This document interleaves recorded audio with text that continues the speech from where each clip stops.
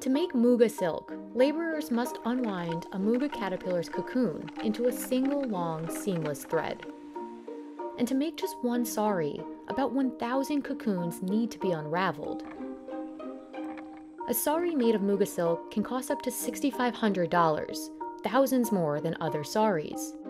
Muga can only be made in the Assam region of India. Muga silk is unique because of its naturally lustrous gold color.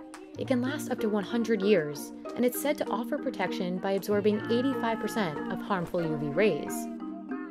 But these properties also make it more expensive, and the labor and expenses required to make Muga silk bump the price even further.